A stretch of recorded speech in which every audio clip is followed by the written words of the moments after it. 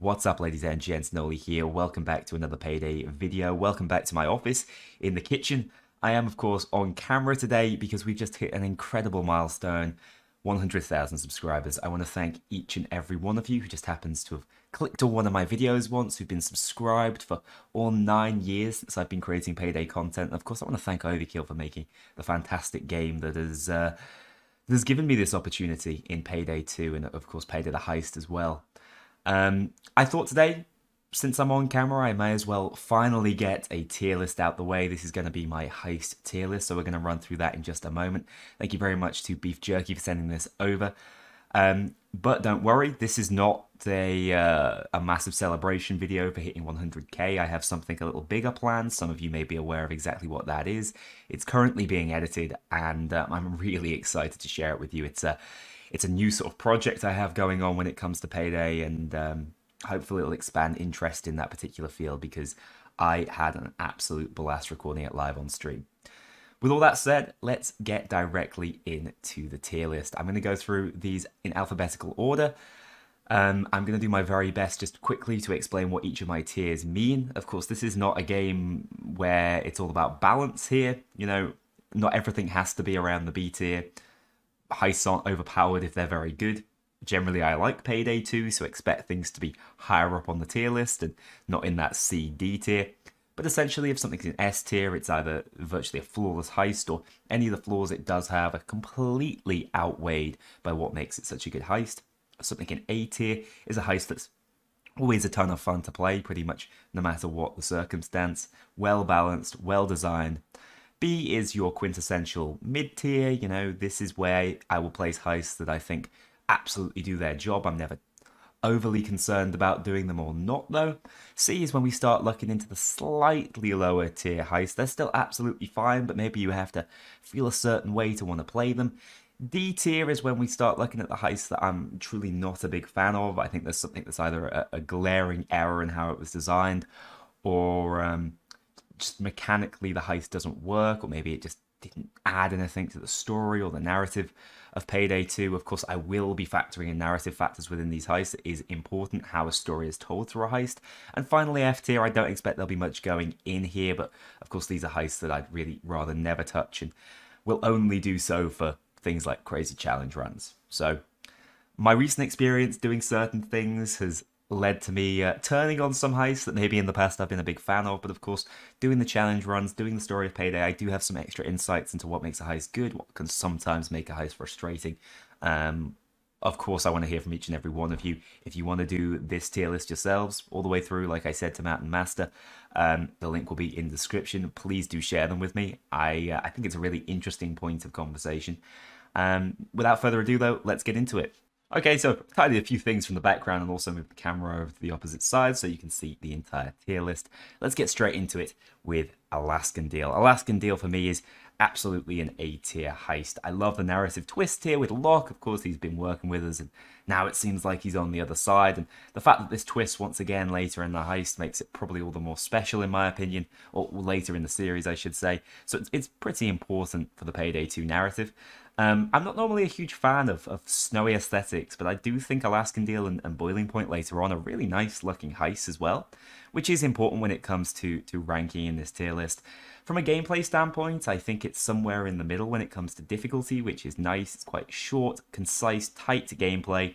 I like the way you have to make pretty long runs through open areas. It forces you to be intelligent with your pathing, to hold out waves sometimes just to make those moves, or to just use things like flashbangs. They're incredibly useful on this heist. And then when you're actually around objectives, generally the cover is fairly good, so the snipers aren't as much of an issue as they are on later heists. Snipers are probably the enemy type I hate the most, and I will complain about them later on an awful lot. So Alaskan Deal for me is quintessentially the perfect one-day heist. It's the right duration, it's the right difficulty level, and combat's really good. The only reason it doesn't make it into S tier for me is it's just not that grand. There's nothing super impressive about Alaskan Deal, but it does do all the basics right, which is all we can really ask for, I suppose. Aftershock is an interesting one. This heist came out at the wrong time. It came out when Payday was undergoing probably its worst ever controversy, and in a way, this heist promoted the controversy. So it definitely didn't get a fair shake at it at first. But as time has gone on, the pros of this heist have become more obvious to me. It's a pretty cool looking and well set heist. I love the idea of heisting after an earthquake. But the issues are more and more clear. So we already know driving is not Payday's strong suit. The van feels clunky and difficult to move. On higher difficulties, you absolutely don't want to use the van at all. Instead, you have to move bags one by one, so it turns into a bag moving simulator, which is something else I'll be critical of quite a lot in this list. So for me, Aftershock just doesn't hit the highs it could with that fantastic setting and premise. The objectives are too simplistic, and it's just a case of moving things. There's also an awful lot of waiting around in this heist.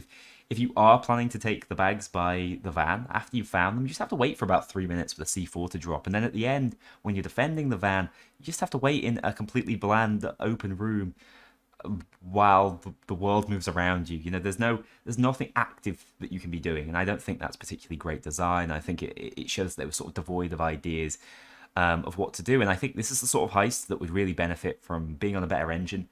And I think Payday 3 could do an awful lot with it. There could be a lot more choice. We could have the earthquake going on actually as we heist. Some more adaptable landscape, that sort of thing. It's a great premise heist, but it just doesn't land it. Also, the whole thing about Vlad and Seattle, it went nowhere. So from a narrative standpoint, it did nothing.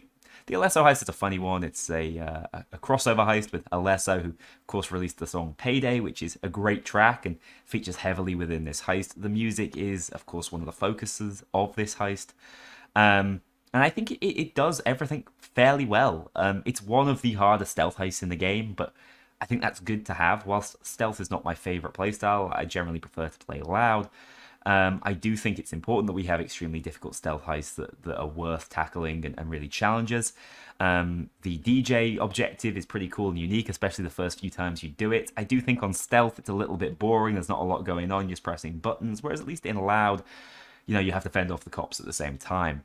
As a loud heist, I think the objectives are a little bit sporadic and strange and don't make an awful lot of sense. I absolutely hate having to use the forklift trucks down in the basement. That is not fun. It's really fiddly, but it's not a reason to really jump on this heist back, to be honest. It has enough innovation in it, and it's a pleasant enough looking heist, and I think it's a good enough playground for loud that I still think it falls into the B tier, despite it essentially being a bit of a shameless promotion. Bank Heist is up next. It shouldn't be. Art Gallery should be up next. Let's talk about Art Gallery really quickly. We'll talk about this more. I'm just going to put it straight into the C tier. I don't think it's a bad heist. I think it's much better tailored for stealth. As a loud heist, it is pretty rough. It's not really well designed for that. It's maybe a little too easy. But there's a lot more to talk about when it comes to Art Gallery, because really it's day one of Framing Frame, which is in and of itself a much more interesting heist. I definitely think this could be in B tier as well. I'm going to actually put it above Aftershock. It's somewhere around that average, but I've decided to drop it down mainly because I think it offers two approaches, but really it's a stealth heist. It's not well balanced for both approaches. Bank Heist, though, it's so iconic, it's impossible not to at least put it in the A tier. I can't stretch for S, even though this heist is Payday 2 for me. Harvest and Trustee is just so iconic. I think even people who've never touched Payday 2 may recognize what game it's from. But I think if it was made now, there'd be a lot more variability in terms of objectives and approaches. If you think about it, it is just a case of chuck a drill down, which is the new Payday 2 mechanic they were sort of introducing, and wait for that drill. And it's fine. It's like a horde shooter area defense. But I mean, especially if you do it in stealth, what's the reward? The reward is just to wait for the drill, but without people shooting at you. So you've got nothing particularly fun to do. So I think that's an issue with it. There should have been more going on in stealth, and I think they realised this in later heists, but you just can't argue with how iconic, how well laid out, and how important this heist was for the future of Payday 2. So that's why it still goes relatively high up. Next up, we have Beneath the Mountain, which is a cool sprawling heist. It's sort of the first single-day heist that attempted to get a multi-day feeling across. Payday was, at that point, generally straying away from multi-day heists because I think they were considered a bit long and cumbersome and harder to design. And that's what I say about things like Alaskan Deal. It's a tight, short heist, and I think it benefits from that. But Beneath the Mountain is sprawling, and really it takes place across 3 separate environments. which are all fun to play around and all well balanced. I really like that. We have the outdoor courtyard, we have the compound itself, and we of course have the escape on the roof of the compound. All of that is brilliant. We actually get to meet Locke in person, which is cool. Locke in these early heists is incredible. I think this is when he absolutely peaked, not just in terms of performance, but I think he was given the best lines. Sassy Locke is the best Locke. So with all that in mind, Beneath the Mountain goes in A as well. It does have some smaller issues, if you ask me. I think that some of the combat is not that well balanced around all playstyles, which can be okay. You know, you have a specialist for the start, middle, and end, but sometimes it's frustrating, especially on challenge runs when you get out to the open. There's just so many snipers. Snipers are just used to elevate difficulty a lot of the time, and I don't think they add an awful lot to the gameplay, especially when they're added in numbers. I'll complain about it a lot. I think I've already mentioned, and Beneath the Mountain is bad for this, which is why it's A, not S. But Big Bank is S. I don't think I need to tell you why, really. I think it was 2014 E3. This is the heist that Overkill brought to E3. This was their big showing, and no one was complaining. Like, they weren't bringing a whole new game. They were just bringing one heist, but that heist was about to change the game. Because with Payday, the heist, everything felt pretty high stakes. Everything felt like it was something out of a movie. But with Payday 2, things felt sort of like local robber. But then suddenly we had the Big Bank, and we had a brand new, maybe not faction at this point, but character in the dentist, who was played by an incredibly recognizable actor. We got a brand new live action trailer for it, which is one of the best acted trailers I think we ever received. And it was exciting. So not only did Big Bank introduce the grandeur of future heists, it massively upped the scale. It added pre-planning, which is also huge, and has some of the best pre-planning in the game. You can approach the drilling differently, you can approach the escape very differently, you can even change how you go about stealth, for example, make stealth a little bit easier. So all fantastic additions to how Payday 2 is played, and to player choice, which up until this point was a little bit limited in my opinion. And it did it also effortlessly, whilst also being one of the best looking heists in the game. Whilst also creating the first bit of intrigue around the dentist as a character. Of course, it was implied that how's this guy been alive for so long if he's been looking to rob the big bank for like 50-something years? He looks about 50 years old tops. So this really was the start of it. The start of the dentist's campaign with the Payday gang, which we all know would end at the White House. Big Bank's phenomenal. Probably one of the best heists in the game. Now, I don't enjoy it as much as some others. I think the RNG of certain objectives, especially at the start, are really frustrating as a solo player. But it's not enough to take it away from the S tier. It's got too much going for it. It changed how Payday heists were developed and how Payday was played. Big Oil was another one. This was probably the highest in terms of scope when Payday 2 came out for me. I think it probably falls in just behind the bank heist, but just ahead of Beneath the Mountain.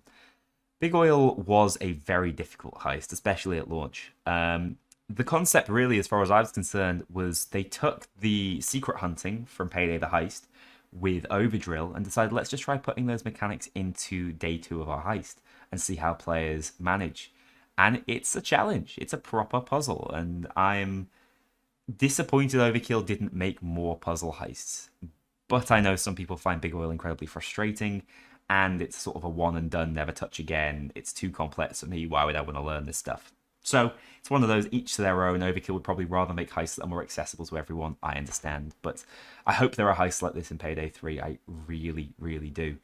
Day 1's cool. It's the first sort of Hitman-style assassin heist where if you don't go in with ECMs, it's all about how you take out the biker members without them seeing each other, without them firing bullets. I think that's really cool. It lends itself to like a quick-fire rush playstyle in stealth, which was kind of unique. Normally it was either smash and grab or it was sneak carefully. This was somewhere in between. And then day 2 is, of course, where all the complexity comes about. I don't think the initial objectives are particularly great.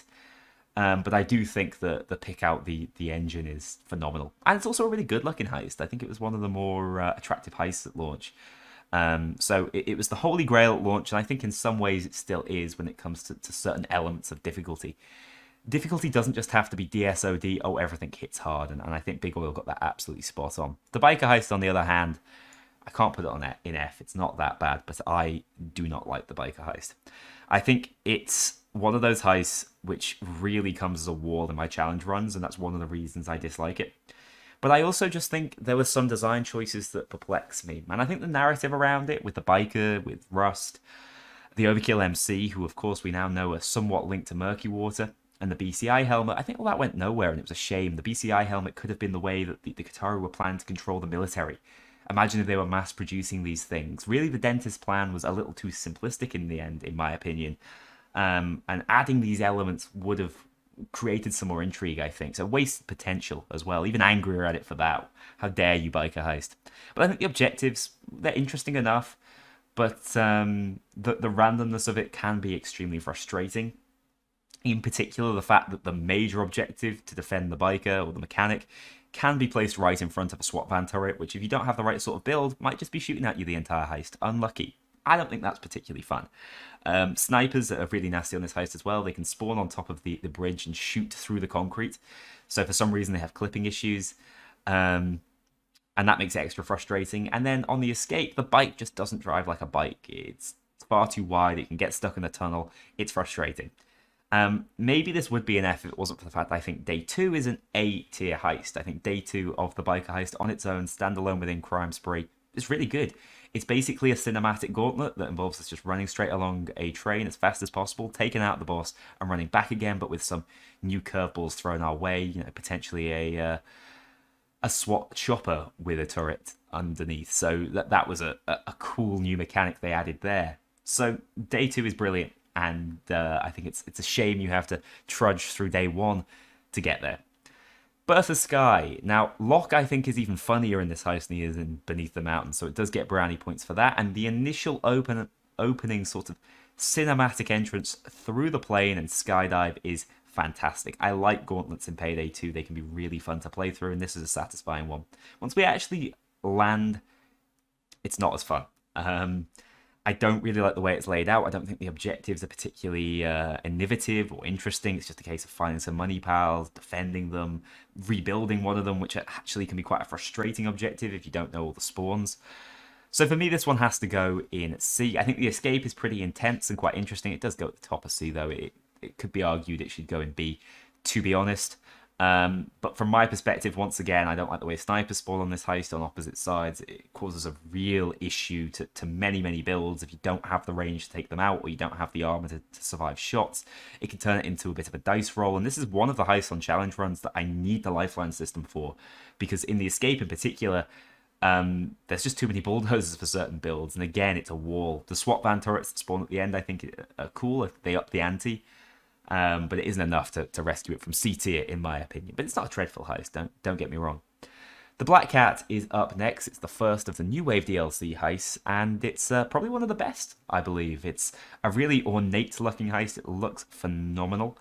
I think it's quite cool that we actually have a potentially loud heist, if that's the approach you want to take, at sea.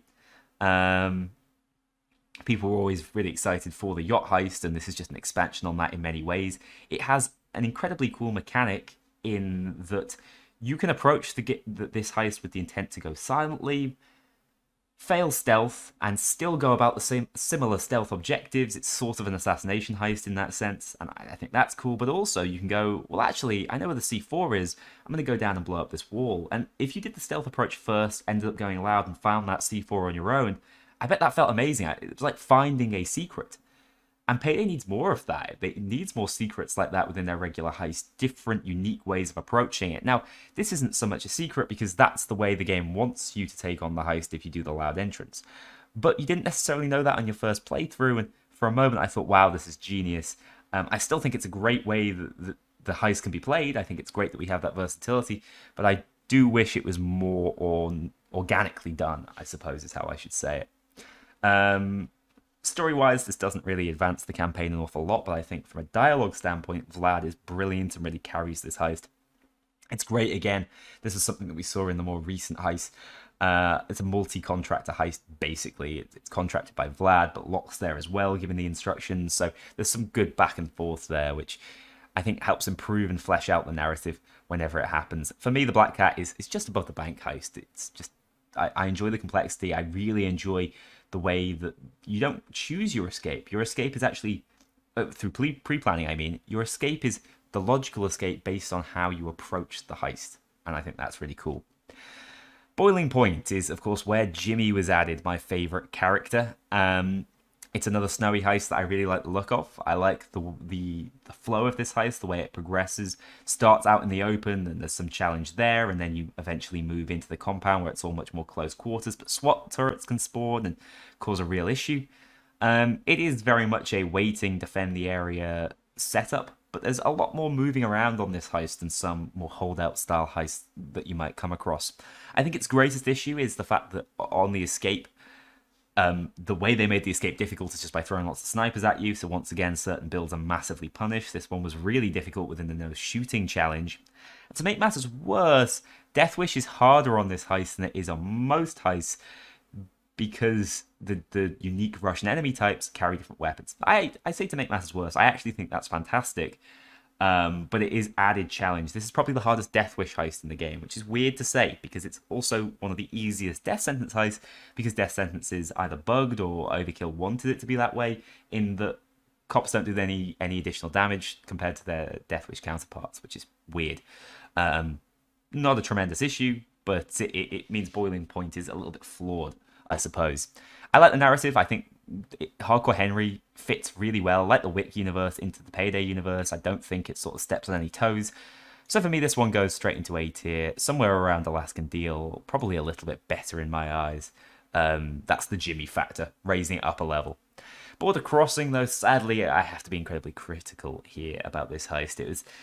This heist was a test. It was the first Silk Road heist. It was a test of, is our community still alive? Will they buy the content we release? The answer was yes. But a lot of people were buying the content probably to support Overkill, not because Border Crossing is a phenomenal heist. I think if this heist was split into a day 1 and a day 2, it would be infinitely better. But instead, it tested the concept of we have a US side and a Mexico side.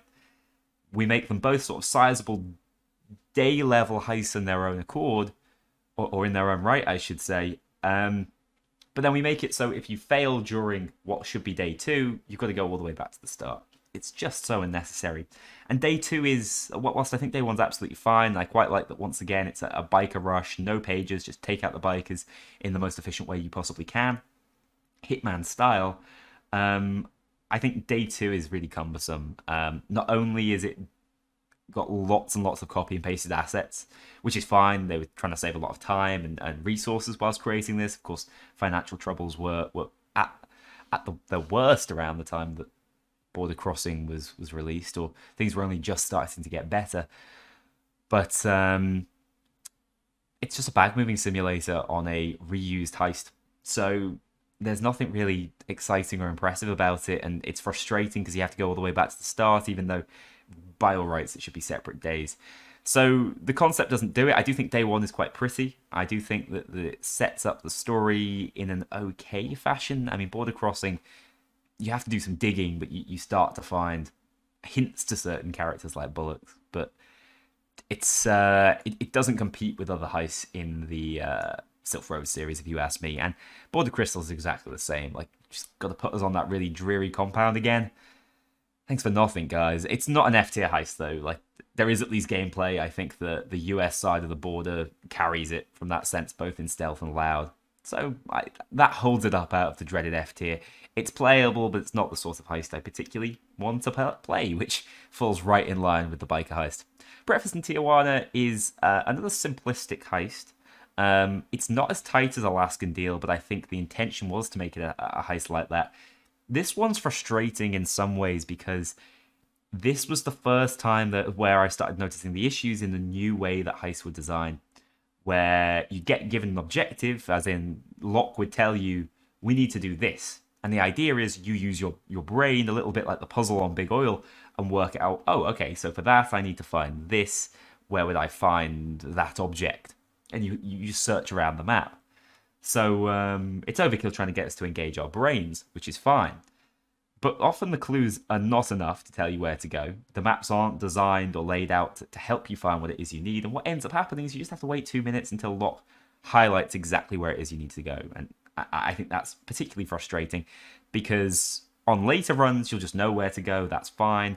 and on your first run, it just slows things down, and it doesn't really let you think about anything, in my opinion. So Breakfast in Tijuana runs into that issue, but I do actually think as a heist, it has a fine layout. The objectives are okay. In stealth, it's a little bit claustrophobic at times, but sometimes I think that can be fun to play around. And I like the escape. The escape's fun and is where the difficulty sort of ramps up, because it is quite an easy heist otherwise. But it's still not a particularly impressive heist, in my opinion. It's one that I've enjoyed in the past, maybe because it's a fun death sentence heist, because it's not so difficult. But to me, it has to fall somewhere in the C tier. Somewhere around Birth of Sky, probably. I put it ahead of Art Gallery. Breaking Feds, the classic, everyone's least favourite stealth heist, probably. Definitely one of the hardest stealth heists. Now, I put Alesso in B and gave it points for being difficult, because it's quite well crafted and interesting. Breaking Feds is difficult because it's so overpopulated. Overpopulation is not fun to play around. It just means you have to wait an awful long time. From a narrative standpoint, yes, it's an important heist. One thing that makes very little sense is why we can't kill Garrett. There are some reasons, potentially, why we couldn't kill Garrett, but I honestly struggle to see them. I think maybe Overkill originally planned to use Garrett more in the future, and he didn't, and they didn't, at least within this within the end of the Payday 2 story. So Breaking Feds is just strange. It's very frustrating when you get caught by Garrett, who you obviously can't kill. Maybe you should be able to intimidate him, and that would make it a little bit more fun when you're going in for the code. Once you've learnt what the codes can be, it's just a case of going in once, probably getting the code wrong, and then going in again and getting it right, hopefully, and then you'll complete the heist. No issues. But as a learning curve, Breaking Feds has a pretty steep one. So for me, it's another C tier heist. It's I like the difficulty, and I like to push myself to play it from time to time. But even when speedrunning it, this is a 10-minute heist just because you've got to be so damn careful. Mistakes are so easy to make. So it falls in and around where I have Art Gallery, maybe just marginally ahead of it. Brooklyn 1010, this is a John Wick heist, and one that I think is actually really fun from a LoL perspective.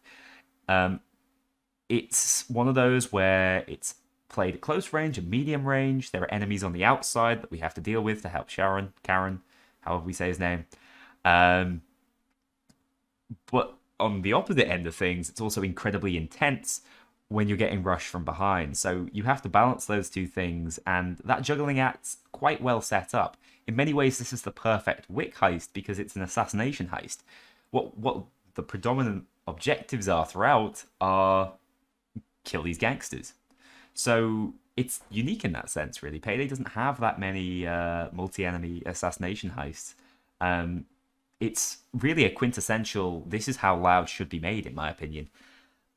It's an A-tier heist, Brooklyn 1010. It definitely is. I really like that there's a low percentage chance for a different style escape where Twitch decides to ram his way through the cars. That kind of randomization is really fun and interesting.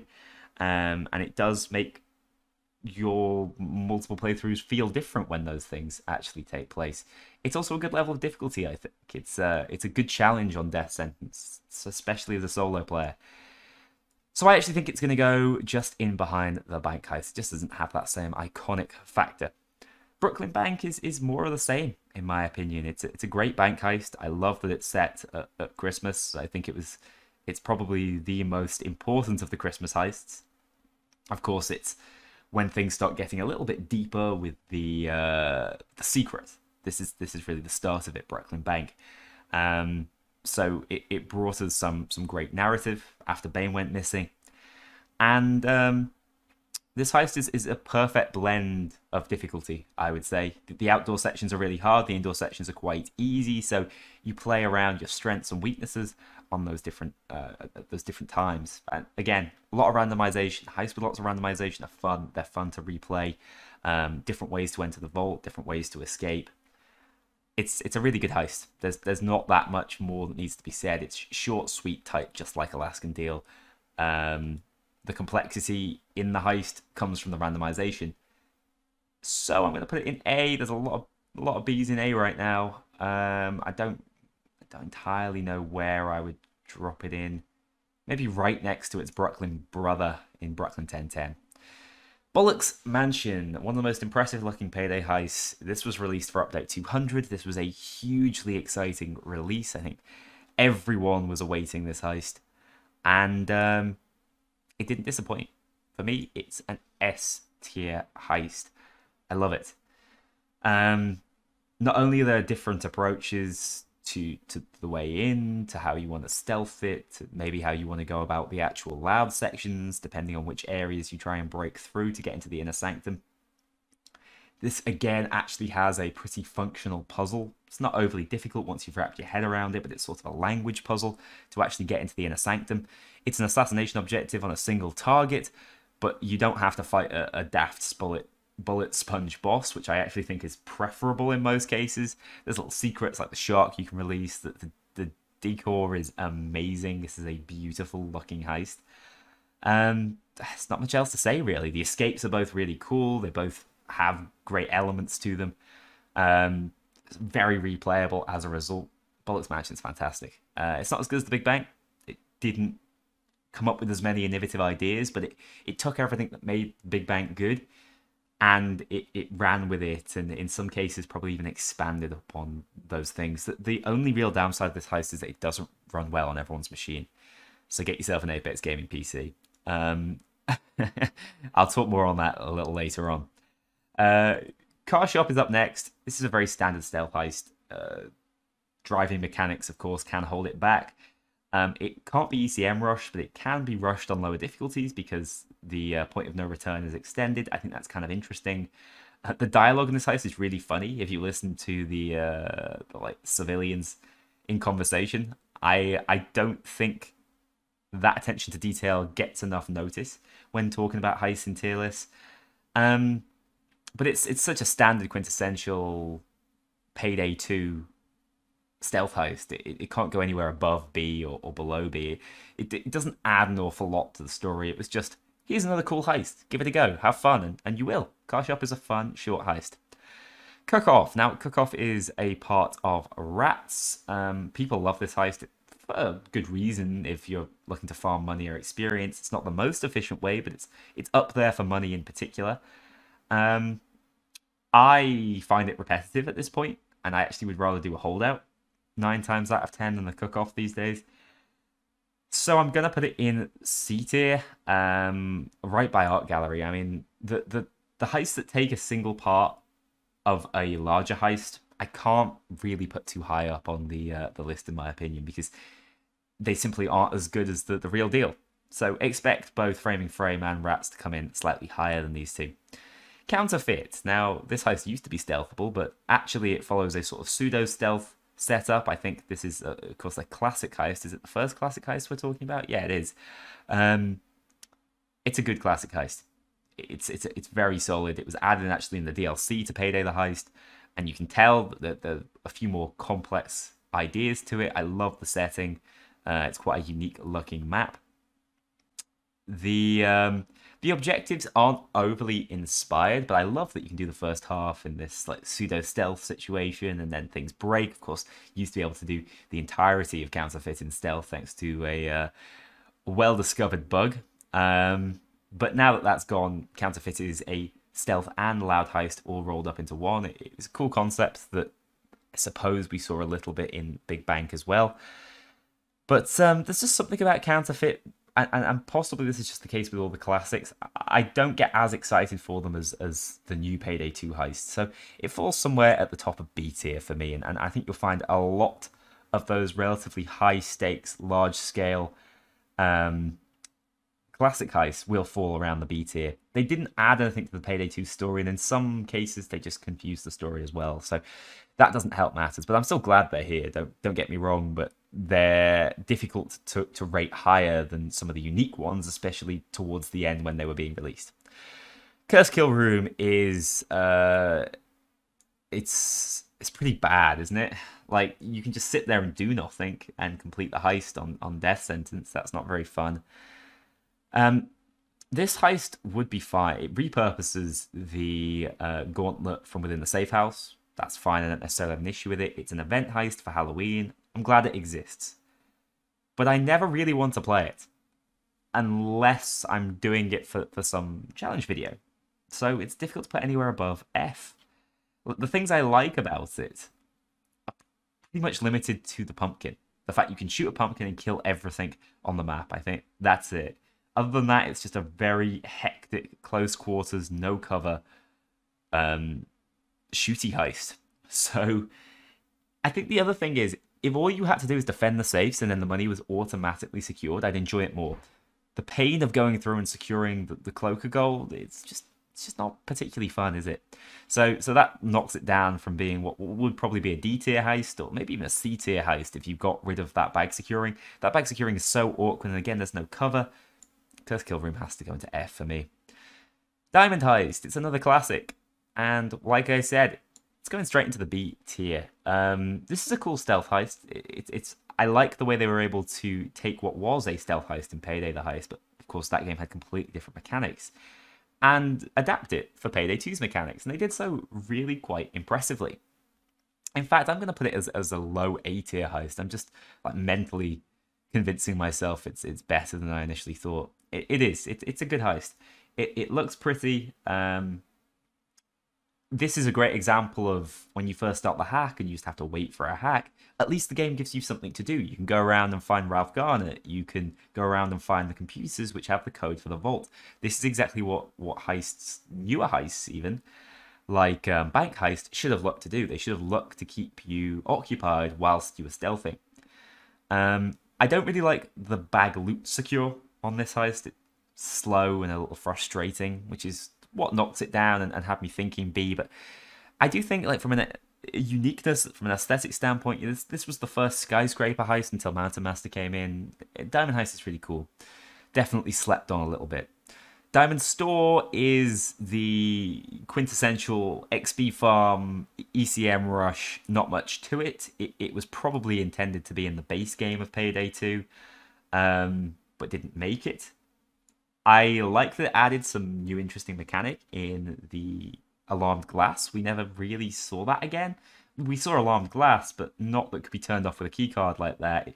It added a little bit of complexity to it. There's some decent RNG on this heist as well to change things up, to force you into different approaches. As a loud heist, it's lacking. I actually prefer the other like basic heists for loud, things like Jewelry Store. I think those maps are better designed for it. But as a stealth heist or as an ECM rush heist, it can be fun, and at the very least, it's a very useful heist for leveling. The diamond, though, is it's as close as you're going to get to S tier, but not quite there. I don't think it added Clover, a fantastic character, added a ton of intrigue, which they then followed up on with the diamond itself. The diamond was a part of the secret in the end. It was an important heist. It was basically, the sequel to Big Bank. Can they follow this up? And I think in almost every way they did. One of the issues I have with it is there's an entire basement area that's completely useless. It's really designed to be, this is where you go in stealth, and you never go there. And why would they design this entire pretty sprawling area of the map and just say, you're not going to use that? I think that's a shame. I think it's got cool objectives, though. I think both in Loud and Stealth. Loud, it's a lot of protecting areas, as you'd expect, but the spawns are quite sensible. It's one of the easier death sentence heists. I think if you want to start on death sentence, it's not a bad one to try out. Then the tile puzzles, really cool. I like those sorts of things. It's a memory game. It's have a pen and paper next to you. Sometimes that's really fun in video games. The diamond really nails that particular feeling. It's great in both stealth and loud. I love the diamond. It's so close to S tier in my opinion, but there's just a little something holding it back. Like I said, the fact it just doesn't use an entire area of it. It's strange. And sometimes the cop spawns are a little bit odd and strange to deal with, like the way they just keep endlessly coming through the roof. It means they can be easily abused with explosive builds. So it's a little on the easy side, I would say. The Bomb Dockyard, I really dislike the bomb heists, both of them. Dockyard is much better than Forest in my opinion, but even so, Dockyard is frustrating. The objectives are very slow-paced in Loud, which doesn't help it. I don't hate the map layout or anything. I don't dislike the setting. I don't dislike the idea behind what we're doing. It's good. But the Bomb Dockyard it's got issues. it's got issues. In the first objective they give you is go find some key cards, basically, with absolutely no hint as to where key cards can be. So what they're saying is go explore the map, and that's fine in and of itself, but I think the objectives have to be a little more interesting and interactive than just go have a look around. Then once you actually do get the boat moving, you literally just have to sit there for 3 minutes. Now, the idea is at this point you're stealing loot, but what if you're doing it on a very hard difficulty and you're worried about setting off the last pager and failing the heist? You're just going to sit in the corner. No heist should force you to sit in the corner for 3 minutes. It's just not fun. I think this is a little bit me just being mad at the fact I'm bad at this heist for whatever reason. Just in terms of stealth, I suck at it. I really don't know why. It's not dreadful, but it's not great either. I'm going to just drop it in somewhere around Aftershock, probably just after Aftershock. The Dragon Heist was another one of the new heists added in the... it was actually the first of the City of Gold campaign. And in terms of its setting in Chinatown, brilliant. On the surface, this heist is sensational. It has one glaring fault, though, in my opinion. You have this great setting, so the streets look cool. There's brilliant artwork all over the walls. The tea room itself, it's really cool. The place where the auction's being ran, pretty ornate, looks fantastic. Where the actual objective is, and where we spend probably 80% of the heist, is a bland warehouse. And that sucks, because we could just be heisting around this really interesting map, but instead we chilling out in a bland warehouse. Which to me is its greatest issue, but both in stealth and in loud. It's just, it could be any heist because of how the objectives are set up, and I think that's a real shame. But I do think there's some interesting objectives to it, both in loud and stealth. There's a little bit of a puzzle going on with the clocks, or if you do it in loud, there's the gas, of course, that gets filtered into the room that you can stop or you can just live with, if that's how you want to play it. But it's just such a shame we spend very little time out on the streets where the heist looks phenomenal. I think the cool delivery method that you can spend lots of assets on is sadly really inefficient. Like, why go out your way to make this cool asset that lets you approach the heist differently and then make it not very good? Seems like a shame to me. But I do like the escape. I like the fact that you're able to secure the C4 in loud that they were trying to blow you up with, and actually blast your way out through the rear of the auction house itself. Now, it's actually probably a slightly more dangerous way to go because there's bulldozers and snipers in your way, but it's still cool that option exists. There's one other thing I wanted to mention about the Dragon Heist, and I can't remember what it is. It's it isn't a bad heist at all, but it isn't a great heist either. It's wasted potential. Oh yeah, I wanted to mention the story. Hidden behind Cantonese dialogue is the entirety of the City of Gold campaign story. And it's kind of cool that a tiny portion of the community gets to find that out. But at the same time, there should be more clues that help you find that out without having perfect Cantonese fluency. For the City of Gold story episode, obviously, I looked into it, and it's huge. That information's phenomenal. If I'd actually known that the entire time, I probably could have predicted the next 3 heists. But I didn't. So I'm not sure where I stand on that. Yeah, it's cool. It was fantastic that they got them doing this perfect Cantonese. You know, they had the voice actors that could pull that off. But it was a little bit... it wasn't so inclusive when it comes to people understanding the story. Election Day is up next, and this is another heist that brought a new concept in that was never followed up on. I think I understand why. I think the idea of having a heist day that you only see if you approach day one in a certain way is pretty resource inefficient. Like, a lot of people might not even know about Plan C because they always do day one the correct way. And so lots of people don't get to actually play a heist that they put time designing. But I do think the concept's really cool. So on day one, you can tag the truck correctly, you can tag the truck incorrectly, and that will dictate which heist you get on day two. Both have their pros and cons, which is fantastic. I think the Plan C heist is actually really slept on. I think it's quite fun, even though it's just a basic drilling heist. I think the map layout in particular is fantastic, and I think thematically it does a great job. Election Day introduces Mayor McKendrick, who is a vaguely important character and does further the story in those early days. And I actually like all 3 days. Day one's cool. It's mainly a rush heist from my perspective. Day two in stealth is really fun. Plan B, I should say. Uh, I really like stealth in that heist. It's the best way to farm up XP if you've seen my general infamy farming approach. So election day is it's an A tier heist. It's not top of A tier. It's somewhere around here, I would say. Firestarter. Now this one actually contains a bank heist, so it's impossible for me not to put it like at least at bank heist level, I would say. Day one's cool.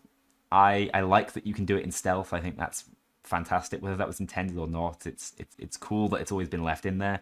Day two at the FBI offices was one of those first, like, ooh, this is a difficult stealth heist, but you are rewarded for doing it in stealth. I think that is quintessentially what stealth should be all about. And then day three is just a bank heist, and we know that bank heists are pretty cool and iconic. So Firestarter's right in there. I don't think it's an awful lot better than bank heist. You know, you can complain that day three is just a reuse of assets, I suppose. But no, I think Firestarter stands on its own as a pretty cool and interesting heist. And it's the first one that gives you the hints that maybe the rat is Hector. All of Hector's missions are pretty cool. I like that retroactively we're able to see, wow, this guy really was stitching us up. First World Bank, probably the first heist ever designed. I don't know about that, but I imagine it was, right? This heist is another classic coming back from Payday the Heist, and it's going into S tier. It's like Bank Heist, it's just as iconic, but it's on a much larger scale with differing approaches depending on whether you want to stealth it, whether you want to go loud. It's a wonderful playground. It's one of the best holdouts in the game, in my opinion. And even better, it has Overdrill. It has a really cool secret on there that you can spend 30 minutes of your life doing to get massive rewards, unlock an achievement, and hopefully have fun in the process. And you know, very few heists have secrets like that. So First World Bank definitely gets a bonus there. I think it's a shame it isn't really tied into the story in any way, but this heist gets a pass because it is such a classic. The Bomb Forest, it sucks. Everyone hates this heist. It doesn't have to suck so much. It doesn't have to be so bad. There are elements of it that are really good. I think the forest in and of itself is cool. At night, it's really atmospheric. Maybe one of the most atmospheric heists in the game. But for some reason, the entire place is tilted. And whilst a fine concept on the surface, they should have done something about the way falling damage works on it, because you can just be running down, jump, as is a habit of mine, to be honest, crouch jumping for movement, and you've just jumped and killed yourself straight into the abyss. Doesn't make any sense. You've literally just tripped a little bit down a hill. Suddenly you're straight into custody. It's strange. The other obvious issue, I don't want to complain too much about them, but the snipers on this heist they spawn from basically every corner. They are miles away, so if you don't have a long-range weapon yourself, you're going to really struggle. There's incredibly limited cover on this heist, so you're going to get hit by them more than likely. And nothing's really impressive. We fill the... First of all, you have to find the bomb itself, which can take ages and be frustrating. More fiddliness with having to drop ladders down. That's what this heist is, really. It's a fiddly heist. But then once you're in, you drill some water, blow some C4, but it's not really much of a spectacle. And then it's one of 3 escapes, but none of them are that impressive either. So again, it's wasted potential. They've created this fantastic looking playground and just thrown lots of really nasty things in it. So Bomb Forest, whilst it's not an F tier heist, it is a D tier heist. It definitely is. It's worse than Border Crossing, because at least Border Crossing has some structure to the gameplay loop. The actual combat feels fine. Bomb Forest is just a frustration in many ways. 4 stores. This is an example of me probably rating heists that are very simplistic, but released with the game a little bit too highly. I mean, I think just like Diamond Store, it's just a B tier heist.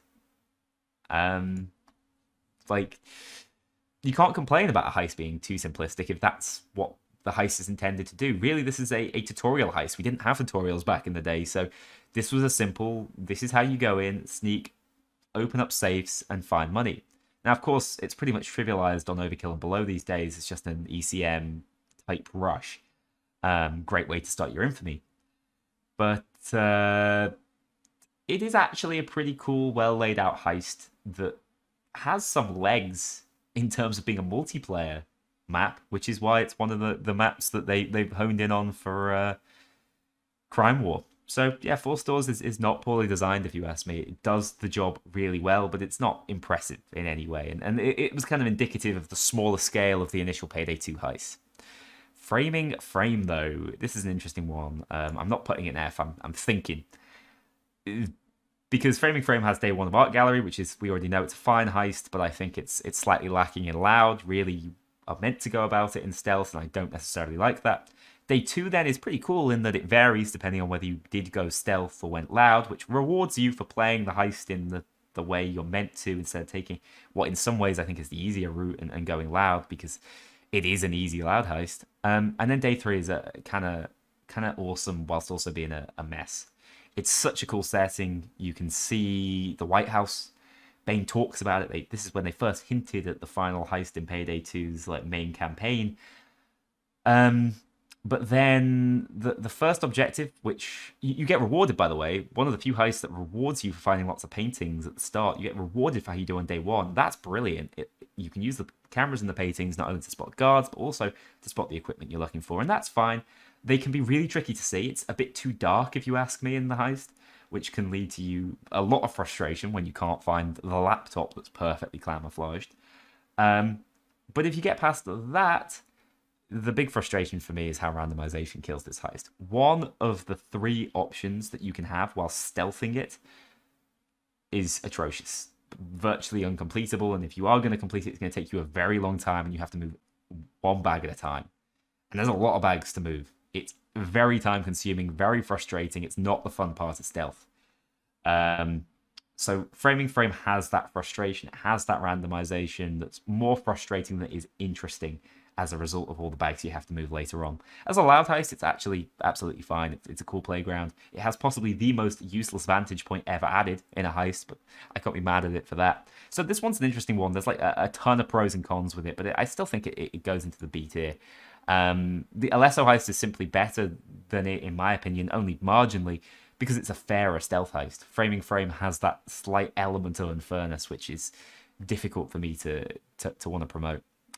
Go Bank. So Go Bank is another concept heist. Yes, it's a reused map and an homage to Counter-Strike. That's fine. I won't get mad at it for being that. But it's a concept in how much can we randomize. This heist randomizes so much that there's even a 1% chance the vault will just be open, you can wall straight in, and that's amazing. Not enough heists do that. I'm amazed that this wasn't a successful test. Like, they tested a lot of randomization here in terms of how you stealth it when you get the phone calls toward the end, when the heist first starts, whether there's an armored transport vehicle, whether there's police at the gas station, like I mentioned already, whether the vault is already open. That sort of randomization is awesome. Surely everyone loved that. Yet we never saw it to the same extent again. Like, Go Bank is the most randomized heist in the game. Now, I don't like this heist in stealth. I think it's a bit frustrating that you can clear the heist from guards, use all your pages in doing so, because you kind of have to. Otherwise, there's no way you're getting in. This is a control heist. Destroy all the cameras, control the vault, get the keycards in. But then it's pretty frustrating that you can randomly have a pretty high chance, of additional security guards with pages showing up and ruining stealth. I think that's annoying. It's also maybe the first heist to add lasers. Lasers kind of suck, especially in a game with as much desync as Payday. But I do think it's a pretty cool heist overall. Even as a stealth heist, it's a unique experience. And as a loud heist, it's quite fun, despite the snipers. So I'm going to put it somewhere around the other 2 bank heists. Probably just marginally below them, even though the randomization is awesome and I wish we had more of it. Goat Sim, F tier. I hate this heist. I don't. Goat Simulator is actually a pretty cool heist.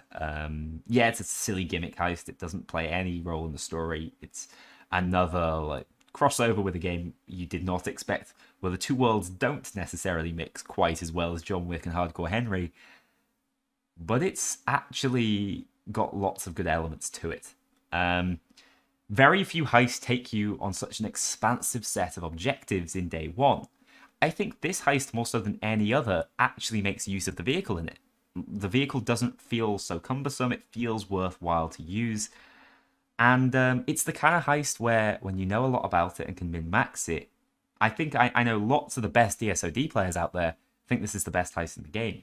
and I know, or at least it's their favorite heist, and I know why. I can see it. I don't think it's the best heist in the game.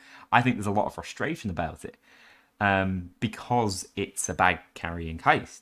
But the actual objectives to get the loot are pretty fun, pretty cool, really diverse, take you all over the map.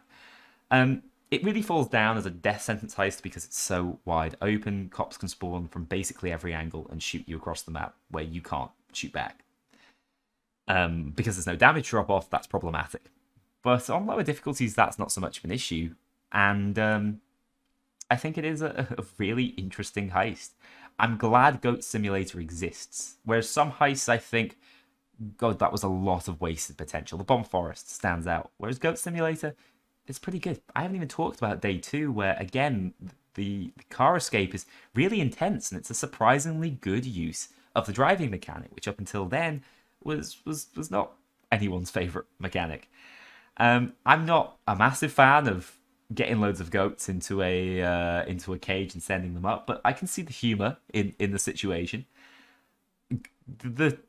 That style of loot secure is better than carrying them across the entire map as well, so it's got that going for it. And then the actual escape, as I said, it's really intense. I like the part where you defend the bridge. Things can get really touch and go on higher difficulties, but that is it's the apex of difficulty in Payday 2, I would say, Goat Simulator. I think some people would argue Lab Rats, but I think Goat Simulator is actually a harder, more balanced and thought out experience. So I think it gets too much stick. I do find bag moving simulators, which Goat Simulator can be described as, frustrating, but Goat Sim it gets enough right that I can forgive it for that. I'm going to put it in A. I'm going to put it not even at the bottom of A. I'm going to put it just above Election Day here. I think if I sat on the fence and gave it B, no one would be happy. I'm at least going to come down on one side. I'm going to put it in the A tier. The Golden Green Casino, though, this was another extremely exciting heist when it came out. One of Overkill's big releases. We got Sokol with it, who was a cool character who played a part in the heist, which was always nice when the character kind of canonically was involved in the heist they were released on. It was Dentist's last heist that he contracted us for, and it left us with so many questions that would take years to be answered. But I don't mind that. I think it was a phenomenal tease for the future. Now, it's a very difficult stealth heist. I'm going to put it in right behind the diamond for me. It's a really difficult stealth heist, and I think at times the objectives are designed in a bit of a frustrating way that have you walking through areas that are difficult to get through, to the extent where sometimes it feels like the randomization of the heist is causing you to fail. Which is why it's not S tier for me. And as a loud heist, it's massive, it's grand, there are lots of different approaches. I think this might have the most pre-planning out of any heist option in the game. But then the frustration is that the drill itself is annoying to deal with. You know, we have to keep feeding it water, we have to keep making sure it stays plugged in 2 different areas. I think maybe 3 different areas if you don't have the pre-planning asset. And it can be just a little bit annoying, a little bit tedious. I found in certain challenge runs this heist was a frustration. But at the same time, it's a gorgeous looking heist. It also added a new mechanic in the sort of post-pre-planning casing mode. Civilian mode, that's what it's called. Casing mode had always existed, but civilian mode was new, and it let you sort of explore the casino and get a good lay of the land before going anywhere, and that was a fine addition as well. Nowhere near as innovative and important as Big Bank, but just like the Diamond, part of a phenomenal series, some of the best heist Payday ever saw. Green Bridge is a classic, a return of a classic with some nasty RNG, one of the most frustrating achievements in the game. But it played a pretty important part in the story, in the search for Kento, and I think it was one of the better repurposing moments for the classic heists, because essentially I would guess Green Bridge never happened canonically anymore. It doesn't make any sense if it did within Payday the Heist. That's how I told the story anyway. I don't think Overkill thought about it. They just had to bring back all the classics at that point. It was already decided. I'm not a big fan of it being such a rainy heist, but I can see some people would like that. It is a very different atmosphere it creates. The actual objectives are okay. Like I said, some nasty RNG. Defending on the top of the scaffolding can be quite difficult. I like that difficulty, to be honest. It's an escort mission, and escort missions are always frustrating, though. I'd say that loses it quite a lot of points. um, I hate how escorts work in Payday 2. They should not stop the second a cop moves close to them. They should just keep walking, and there should be a meter or something or a time in which the guards or the cops have to interact with the escort to stop them from walking, because otherwise it's so frustrating. Green Bridge falls somewhere at the bottom of the B category, though. It's one of those where a lot of good, a little bit of bad, and it sort of evens itself out overall. Okay, let's get on to Heat Street. We've really been at this for an hour. I think Heat Street is a better heist than Counterfeit. It's a better heist than Green Bridge, and it's somewhere around where Counterfeit's at. Probably marginally better than Counterfeit. Whilst in the storyline, it's kind of crazy that we're chasing Matt Roscoe once again, 5 years apart. I think they did a really good job with it. It's a fast-paced heist that turns then into a slower-paced holdout heist when we burn him out. I think it's hilarious that you can just wait out for 30 minutes. That's such a nice touch. I mean, I'd rather not, but I do think it's a funny variation on the heist. A lot of the Payday the Heist remakes are quite linear, but that can be good as long as it's a well thought out gauntlet. And so, as a challenging death sentence loud heist, Heat Street really ticks all the boxes for me. In fact, just like the Diamond Heist, I'm going to put it in the same A category. A is where most heists are finding themselves. I think most heists are pretty fun. I enjoy Payday 2. So Heat Street falls just above the Diamond Heist, actually, in my opinion. Hell's Island, another quintessential A heist. Pretty high up in A as well, I think. Somewhere around Alaskan Deal and Boiling Point, in my opinion. Maybe just beneath them. Because it's not as well designed, I don't think, just as a heist, but it's so important to the storyline. And it tells the story really well. It, of course, announces the dentist as our nemesis in some of the most creepy and well-recorded dialogue in the game. And then it's yet another gauntlet, head from the start type heist, with a fair few different environments to fight in.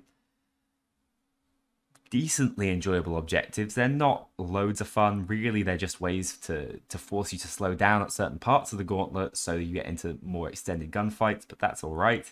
I love the setting. The prison setting's so cool and unique. We never go to anywhere like it. We actually get to see Bane in person. The story is moved along to the point where we actually see Kento die. Yeah, I don't think up until this point we had as many revelations in one heist. Maybe Henry's Rock's up there as well, and it's the next one we're about to talk about. I'd say actually we could comfortably talk about these two together. For me, they're like on a very similar level. I think Henry's Rock is marginally better, but Henry's Rock, of course, teased the dentist as the nemesis very heavily. It introduced Kento as the leader of Murky Water, which was huge, especially for Jiro and his storyline. And it also took us to, just like Hell's Island, a really unique compound. I suppose it's a little bit similar to where we went for Beneath the Mountain, but different enough that I think it took a lot of people by surprise and acted out as a really unique heist. The reason why Henry's Rock is a little bit better is the linearity of Hell's Island compared to the randomization of Henry's Rock.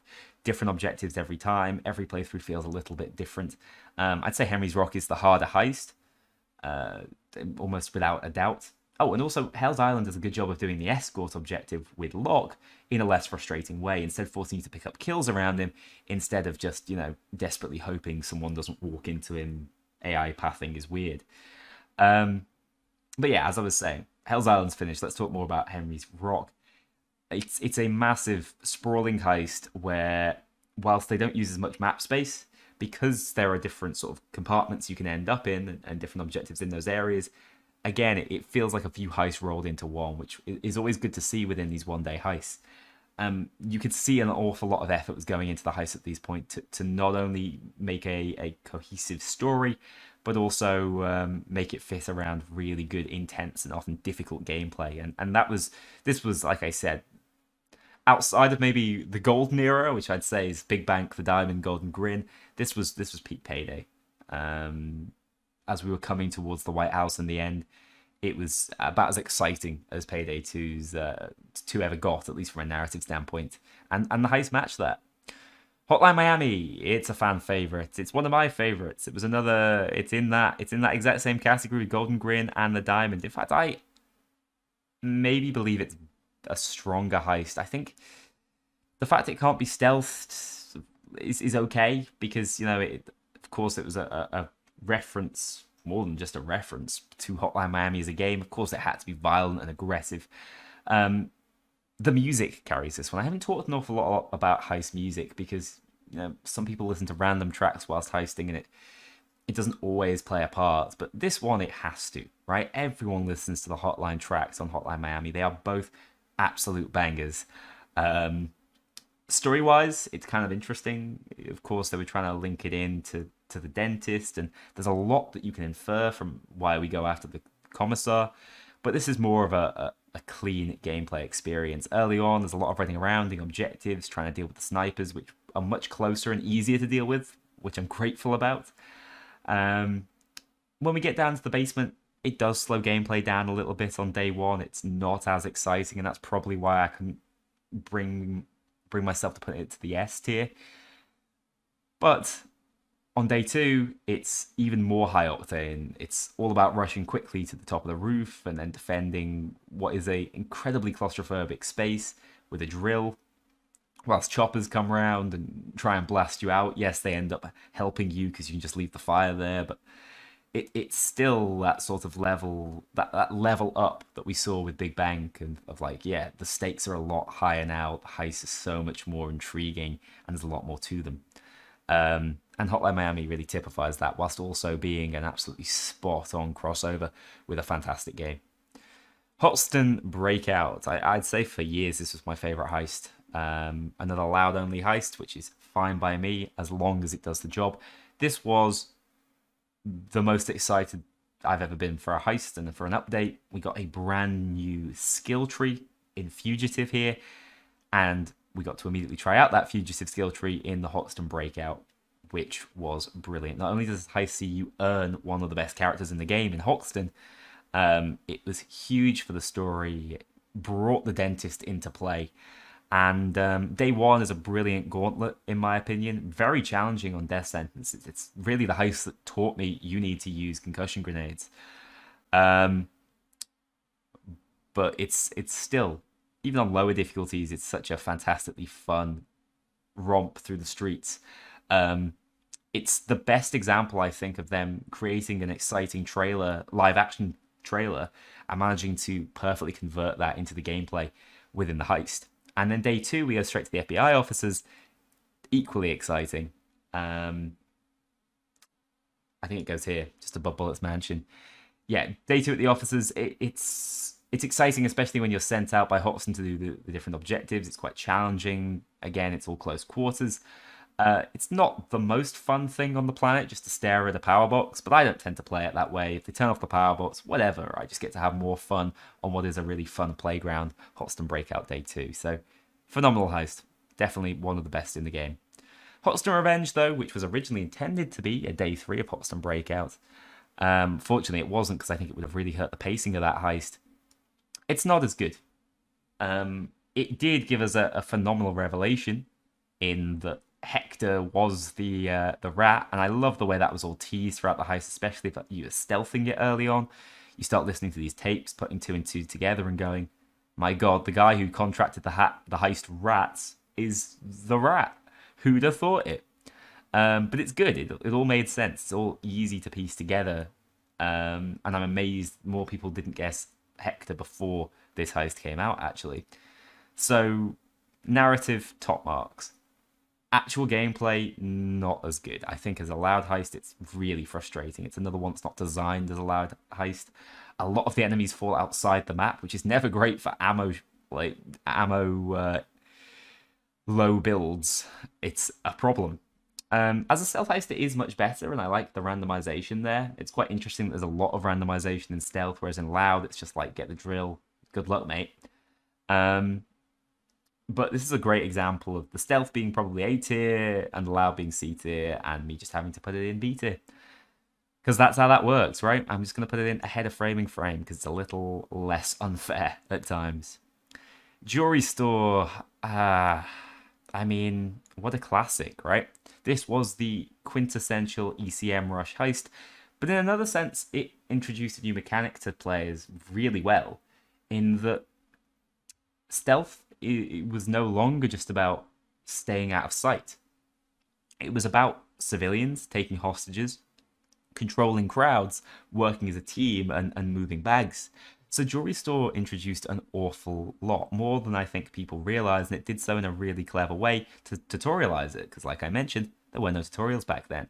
So I'm going to put it right in where the other sort of basic ones are. Though it's iconic, it's just no one's excited for Jewelry Store, are they? I can appreciate what it did, but nowadays it's a thing of the past in a sense. It is, however, I think one of the most up there with Harvest and Trustee. That image of the Jewelry Store, or possibly Ukrainian Job if that's the variant you're playing, is like, ah yes, that's Payday 2. And I think that's a good thing. Lab Rats, F tier, hate it. No, I don't. It's just like Goat Simulator. I think Goat Simulator is a much better heist, but in many ways, Lab Rats is similar. It's a heist that gets a lot better the more you know about it. And when I was doing the Halloween challenge run last year, I learnt a lot about Lab Rats, and I think in my esteem it went up from a D tier to at least a low B tier, and that's where it's going to go today. It can be unfair. It can be unfair. It can feel unfair. It's a big bag moving heist, but with a real twist. You know, it's all about putting 3 bags into the right location. There's a not puzzly element to it, but a fun element to the bag moving, which there often isn't. Now, it's obviously very wide open. There's not a lot of cover, and there's far too much jumping, parkour stuff done from the rooftops, so to speak. Obviously, Lab Rats is a cool concept in that it takes rats or cook-off and shrinks everything down, or shrinks us down, whilst everything else is the same size. So it's a miniature version of that. Which is cool, funny, and it was big effort for what was just a Halloween event heist at the time that wasn't intended to even stick around. But people give this heist a bad reputation because of how difficult they find it, and they see it as the wall to getting the death sentence mask. I don't think that's a reason to hate a heist. I think that's a reason to appreciate there's more to learn, and maybe this heist has some tricks and secrets to it. And whether they were actually intended by Overkill or not, it has loads of tricks and secrets. There's so many different ways to be clever, to be in cover while securing the bags, to climb up without using things like the zip lines, which really are there as traps to get you killed, to be honest. And when I was doing the challenge at Halloween, I learnt those tricks specifically to get over the sides, because I physically couldn't. And by the time I'd learnt them, I could. So it really was, that's the Dark Souls satisfaction for me, you know, that's climbing the mountain by getting better. So it is a bit of a get good heist, but I'm glad one of those or a few of those exist within the game. Now, it was never designed to be as complex and interesting as Goat Simulator, but with the relatively like few resources they had putting it together, it's a decent enough heist. It gets far too much stick just for being difficult. And I kind of like the spider, and the Necro Cloaker was introduced as well. So, yeah, a couple of other things worth mentioning. More Crasher, it's another icon, and it's a cool heist because it added a new concept that, again, was never really explored, the destruction mechanic. So this was all about doing as much damage as we possibly could. I liked it. It's a real muscle job. I'm amazed there's not more muscle jobs.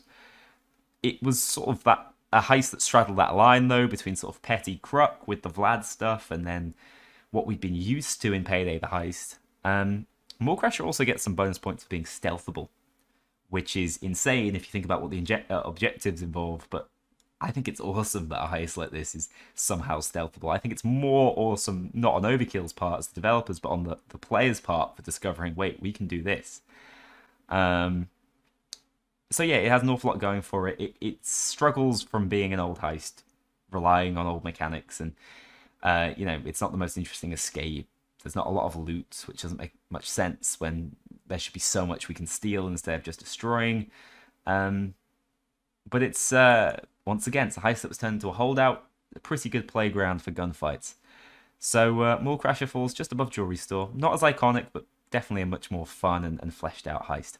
Meltdown is not a brilliant heist, is it? It takes place on the Shadow Raid map.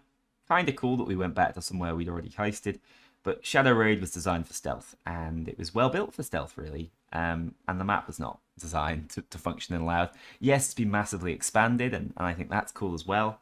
But it's a vehicle.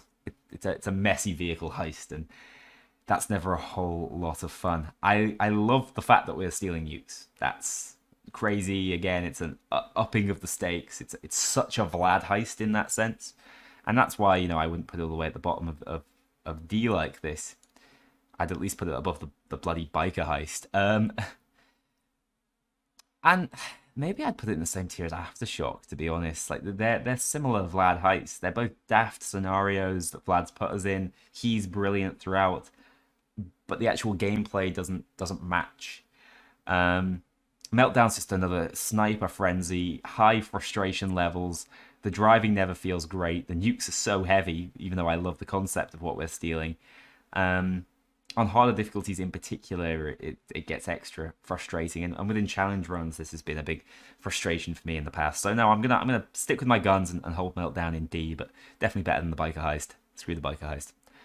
Murky Station, Jimmy's other heist. It's okay. This is like an add-on. You know, Boiling Point was the real hardcore Henry content, and then Murky Station was just a little something to tide over the stealth fans who hadn't had anything in a while. There are some new concepts added here, things like the flying drone cams, which I find really frustrating, to be honest. But this heist is incredibly simplistic, but not really to a fault, because it's a fun map to run around. It's got a good layout to it. So because the map design's good, I don't have any issue with the objectives being incredibly simplistic. So it's actually just a high satisfaction heist, in my opinion. It can be done quite quickly, and when pulled off well, you feel like a good heister. So Murky Station ticks a lot of boxes. It's going to fall in just above Greenbridge. Nightclub. Another of Vlad's interesting heists early on. Low stakes once again. For me, it's just... It might still be quite iconic to other players, but it's just not got that same ring to it as the other heists that released with the game. It's incredibly simplistic, maybe to a fault. And the thing is, at the end of the day, it's just find a keycard or use an ECM and get in and then drill, right? In stealth or loud. Either way, the objectives are really not that exciting. It's not a very fun map to have gunfights on, unfortunately. The one thing it did quite well and introduced was slightly more complex assets that had more value. But outside of that, Nightclub wasn't overly innovative. And so it probably is only getting this high up in C because it is a bit of an icon of Payday 2. But from my perspective, it's just not got enough about it.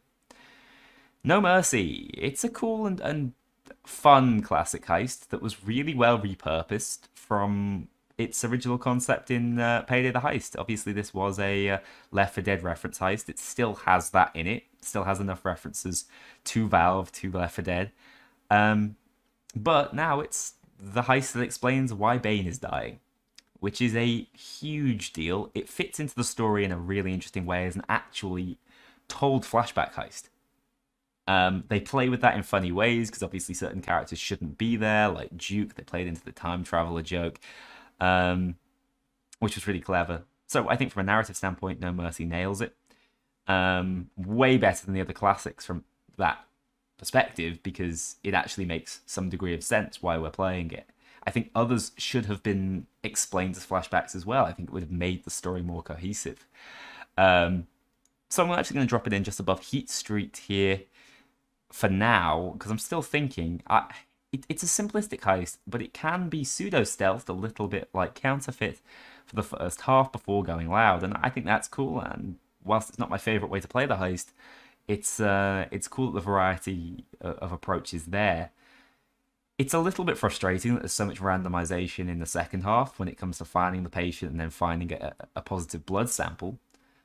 But because it's such an exciting, intense close quarters heist, that randomness never feels tedious.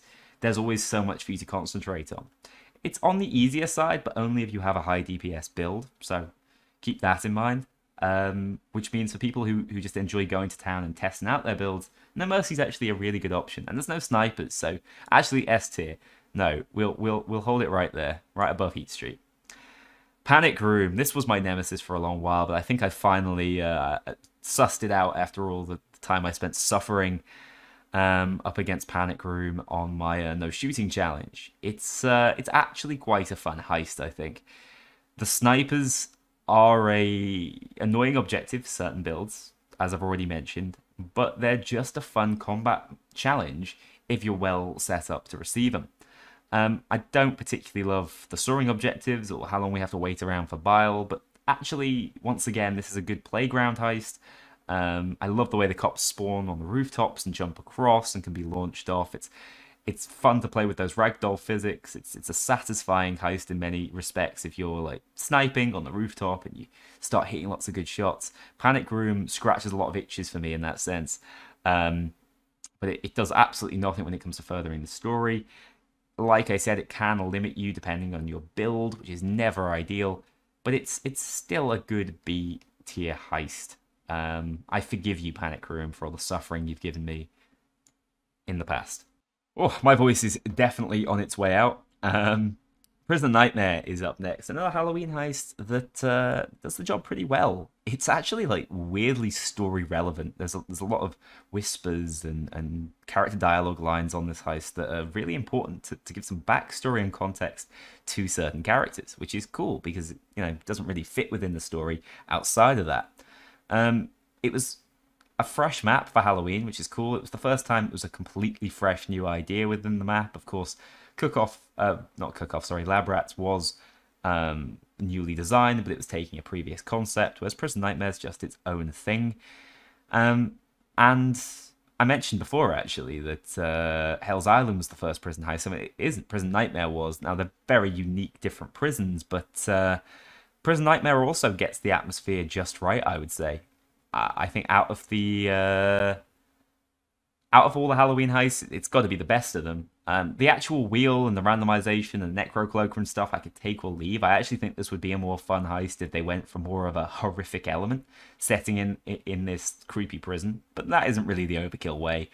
Instead, they went for ridiculousness with this massive cloaker. But even with that in mind, it's a fun, well-rounded heist. The escape is a little bit of a mess. Maybe too much of a mess. Screw the snipers, screw all the bulldozers. But it's a satisfying one that's quite doable on DSOD as well. So definitely give Prison Nightmare a go if you haven't, because you think, oh, it's just another event heist. These are all ridiculous or super hard, because Prison Nightmare is not. Rats is another one that falls into the iconic category because Rats was the farming method back in the day. Basically, you could avoid doing the first objective on any difficulty, blow up the entire place, get out of there quickly, because I'm pretty sure the van was there within like a minute. Day 2, you just wouldn't have to give them anything. You could just fight them off, get the intel, and then you're already done. It was such a fast XP farming method. It's still okay for that. You're actually better cooking these days, but back then it was like fantastic for XP and money.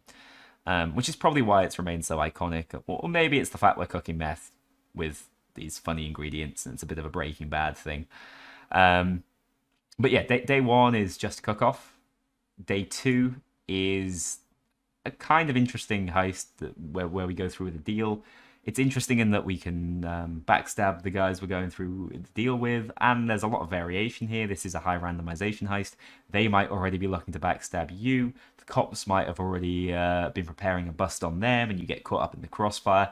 I think that's pretty fun and interesting, and Rats nails that. Then day 3 is relatively simplistic. It's just a case of taking out the Mendozas on a bus and then fleeing or securing all the loot. Totally up to you. Obviously, these days, fleeing, it's probably the way most people go about it. Money's not that important, but it was a soft sort of tongue-in-cheek nudge that maybe Hector, the contractor, was the rat that had put Hodgson in jail, and of course that was the case in the end. I'd say Rats does its job of being a multi-day heist with lots of escapes. By the way, that there's a high chance of escapes on this heist, which make it feel a little bit longer, and it fleshes and stretches it out because otherwise it would be quite short. Yeah, it's up there with the other classics like Framing Frame. I think I maybe enjoy Rats marginally more, but I do think this heist is sometimes a little overrated. I think this is a lot of people's S tier, and I don't think that. I don't think there's enough to it for that. Reservoir Dogs. I once called this heist my favorite heist in the game. Or the best heist in the game. I probably said something that bold. It's not the best heist in the game. But it nails a lot of what it wanted to get right. So it is a great Reservoir Dogs reference. I love that it takes place in reverse order. The fact that the breakup of the chronology is brilliant. And because it's done that way, we get this incredible sort of cliffhanger ending when we learn that on day one, the reason why we're in such trouble is because Bane has been taken. And this sets into motion basically the entirety of the rest of the story. And so it does so in this fantastic, referential, Quentin Tarantino-style heist. But it's also like so pivotal to Payday 2's storyline. And I think that's really good. I think it's quite impressive that they managed to nail that. So for me, I'm actually just going to drop this in above boiling point. Day one or day two, which actually takes place first, is probably more my favorite day. I think day two can be a little bit on the slow side comparatively, and a little frustrating when it comes to escaping. Half the time you send the loot across on the zip lines, and then the cops just come and pick them up before you can even get down to it, unless you're playing in a big team. But these are very minor gripes. Reservoir Dogs is such a cool heist, both in concept and execution. Safe House Nightmare, it's just, I'm so sorry. The event heists they're so gimmicky. They barely feel like Payday heists. Why would I ever want to do a Safe House Nightmare unless I was doing it for a challenge run, for a video? I wouldn't. It's just you have to do a specific build. If you do, it's not overly difficult. Hell, you can even break the game quite easily with just a single turret. And those are like the ways I recommend taking on Safe House Nightmare. I wouldn't really recommend glitching many other heists to get through them, but Safe House Nightmare is just so tedious. Cloakers and Headless Dozers, two of the least fun enemies in the game to fight. Here's an endless wave of them. Have fun. It was so cool when it came out, but obviously not a lot of time could go into it. It came out so close to Payday's actual launch, and they were still trying to fix bugs and things. So it's not a huge surprise that it's a simplistic and somewhat lacking heist. The only thing I like about it still is that it takes us to the old classic safe house that I do sorely miss. Speaking of safe houses, Safe House Raid takes place on the current safe house. There's just not a lot to this heist, is there? I mean, it's just a holdout. It's a 15-minute holdout instead of a 30-minute holdout that you do within your own safe house, and all you have to do is defend 2 to 3 bags, I think, depending on the difficulty. I like it to test out builds. It sadly does not run well. The safe house is poorly optimized. It's why it could never come to console. So it's got that pulling it down, but I do like it as a playhouse close quarters build tester. Yeah, so it does the job it's meant to. It's not meant to be overly complex or exciting. It's just a shame they didn't get the optimization right. San Martin Bank, on the other hand, it's another heist that doesn't run phenomenally well, but this one's really worth it. I think San Martin is another one of those pretty decent, towards the bottom of A tier sort of recent DLC heists. This was the second foray in the Silk Road, and I think it showed that Overkill were pretty serious about getting Payday back into development, because we went from loads of reused assets to loads of new assets, the return of certain characters like Harudin. This is an interesting heist in that it canonically went a certain way because of what happened next with Breakfast in Tijuana. I like that. I do think it as someone who, prides myself on my storytelling, it gives me a bit more evidence when it comes to explaining the story, because a lot of the time I'm firing shots in the dark. But San Martin Bank does a good job. Or I suppose Breakfast in Tijuana should really be the one that's praised for that. But yeah, the Harudin entry, the Vlad's brother-in-law way in is pretty fun. Stealth is also absolutely fine on this heist. I do enjoy it. I love all the intrigue around Vlad being a watcher is alluded to. It keeps us sort of on track with the Kataru story in this DLC, despite the fact that this is all taking place before the White House. It's it adds to the narrative in a really positive way, I think, as much of the Silk Road campaign did. But it did so on a really fun heist. Again, it's a holdout heist that's made it into a playground style, just you against the cops experience. So I don't love that we have to use the Beast and we have to repair it with parts. I think the Beast could have just stayed as a big bank exclusive. Repairing the Beast is always annoying. As is going outside on this heist because of all the sniper coverage and SWAT van turrets coverage. But it all plays into the experience, I think. The idea that you can hold the outside of the bank is cool if you're feeling really, really on the ball on that particular day. So I'm going to drop it in. It's above all of these, I think. I think I'll just drop it behind the OG classic bank. Santa's Workshop. This is a reuse of assets from day 2 of Framing Frame. I think some people don't realize that. Kind of weird. Kind of a clever reuse because that heist so barely gets any play, right? Most of the time you snuck day 1, so you just sneak right the way through day 2. But this is another one of those infinite loot heists if you want it to be. I think the spawns are pretty erratic and can make it a little more intense. It's definitely not my recommendation. Stick to Cook-Off if you want to earn a lot of money. And so it falls somewhere around Cook-Off. I think it's a little bit worse than Cook-Off.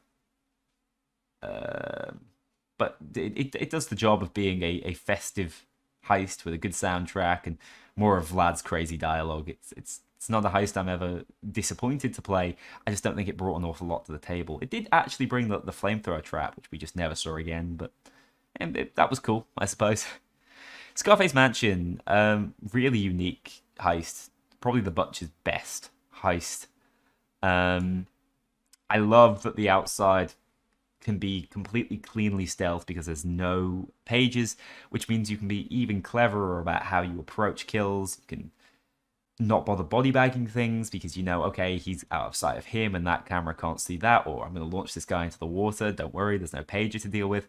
I love that section of the heist. Then when you stealth into the building, it gets a lot more claustrophobic, close quarters, and the heist sort of evolves in that sense. And then the assassination on Souza is good and well designed, and the actual interior of the mansion looks brilliant. In Loud, the objectives are just as good as well, actually. I've got a lot to praise Scarface Mansion for, I think. I think the greatest issue it has is at the end, it goes, okay, you kill Ernesto Souza, now grab some loot. And it's like, oh, do I really now need to move bags? Like, I've just done all the fun parts of the heist, now for the tedium. And I know Payday is a game about stealing loot, so it's fine. These things happen. But I really hope Payday 3 comes across with a better idea on how we secure loot. Because moving bags one by one ain't it. I think Payday the Heist did it in a much more intuitive gameplay way. Maybe it didn't make as much sense from a mechanical standpoint. Or from a logical standpoint, I should say. But it was just a little bit easier to pick up piles of money and pretend we're ridiculously strong. Not that I'm endorsing Carry Stacker. I'm just saying bag moving's frustrating. Which leaves Scarface Mansion somewhere in between Firestarter and the Black Cat, I think. Shacklethorne Auction is up next. We're having to do a lot of scrolling up and down now. We're in the home straight. My voice is on its way out, but we'll get there. This video is a lot longer than I was expecting, but there are a lot of heists in Payday 2, and I have too much to say. Shacklethorne Auction's an S-tier heist. Fight me. I described the Bomb Forest as atmospheric. Shacklethorne Auction's on a completely different level. This might just be because I'm a bit of a Lovecraft fan. I love how creepy and how ornate the architecture is. It feels like a completely different Payday 2 heist. It feels like somewhere we've never gone before. In stealth, this heist is incredibly fun. I love going for like the sub 5 auction cry achievement. Really, really fun to try and do solo. it's a lot of min-maxing, which I do enjoy in Payday 2. The objectives are simplistic enough, but require you to move all around the map and see the entire place, and sometimes even spot a Nephilim in the background. It's just so interesting. You've got that massive painting on the top floor where you see first see the Nephilim. Lindenhurst, of course, missing the heart. So many supernatural things, alien things are alluded to, and I think this heist does it better than any other. Even things like the Diamond, who went first with it. Shacklethorne is it's creepy. It is creepy. And so it nails it. And that's exactly what it was going for. Ben Franklin's eyes watching you, like, not watch with the dentist glasses is what I mean. I think I'm thinking of the Mona Lisa. This heist in Loud, though, is just as like intense as it is in Stealth. For some insane reason, the cops are there at the auction within like 30 seconds. I suppose you could argue the dentist had prepared them. It was likely we were going to go after the obsidian plate. But they are there instantly, and immediately the heist goes from 0 to 100, like 2 seconds in. And I think that's so much fun. I think they did a really good job of making a pretty tight close quarters heist actually have some logical spawn locations for enemies, and they rush you at a rate of knots. That makes no sense. That's like waterborne analogy, but it's fine. It's a ton of fun. No matter what approach, I think few heists do Stealth and Loud just as well as Shacklethorne Auction, even on Death Sentence 1 down. The loot we actually secure, the obsidian plate, is the keystone to the entirety of the secret, so that's important as well. And this heist introduces it in just such an awesome way. Shadow Raid. It's a bit of a beginner trap in some sense, as far as stealth is concerned. And I don't like it as much as I'm sure many members of the community do. I find the sheer quantity of loot moving to just be that bit more tedious than other stealth heists.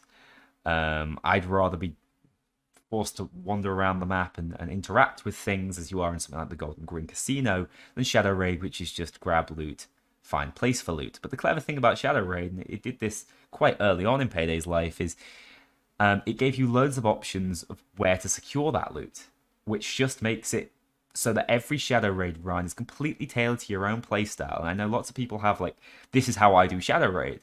And I like that people have their own little mini metas around how to complete a heist. I think that's really cool. So Shadow Raid nailed that with its pre-planning options in particular. It's also just a well-designed stealth playground. I mean, I've been mainly talking about Loud playgrounds. That is a map that's well-designed just for gunfights. It's interesting. There's lots of cover, ways to move around the map. And for stealth, that's exactly what Shadow Raid is. Not so much for Loud, which is why Meltdown is not an amazing heist. But for stealth, it definitely is. Even down to the added possibility of there being more guards on the heist after 5 minutes. Shadow Raid explored a lot of stealth mechanics that would be reused to make some of the best stealth heists later. So, I'm putting it in just behind Big Oil. Similar sort of pioneer. Slaughterhouse is comfortably my least favourite of the classic heists. It sucks within challenge runs. It's a big bag carrying heist. Gold as well. And now I do like the way we're given platforms to help us move it. I do actually like the setting, being in a slaughterhouse, but when we're out the slaughterhouse in the second half of the heist, we're just basically in a big container field. There's nothing overly special about that area. It's really limited in terms of cover. The spawns are pretty frustrating to deal with. Oftentimes, enemies will spawn behind you no matter where you hold out. And you will have to hold out for a very extended period of time. It's another waiting simulator in some senses. You got bag carrying simulators, which are egregious in one sense, and that's what we have at the start. Then it's a waiting simulator because we just have to wait for the stuff to be hidden and then moved. It's just such a slow heist. So I don't hate it in terms of its like base gameplay, in terms of the gunfights, but it's just so slow. So Slaughterhouse has to go into C for me. It's better than the Bomb Dockyard. It's better than Aftershock as well. And probably better than these two. Drop it in just behind Breaking Feds, in my opinion. Stealing Christmas. What a surprise heist. Like, another Vlad and Harudin go crazy heist that actually turned out to be really solid. It's well designed in pretty much every respect. The objectives are all good, force you all over the map, and in each area there's different sorts of levels of cover, different approaches. Then you're forced onto the roof where you have a whole another issue. This is a good example of snipers being used well. They make it very difficult for you just to waddle over and place the C4. Instead, you have to be cautious about how you take out the snipers first. I like that. That's how snipers should be used. They're also within range of most weapons. So, spot on. Well done, Stealing Christmas. You actually nailed it there. It's got to be an A-tier heist. It joins the most prolific category for me. And it's probably in the top half. I think I prefer it to the likes of Firestarter and Scarface. I think I'll pop it in just behind Black Cat.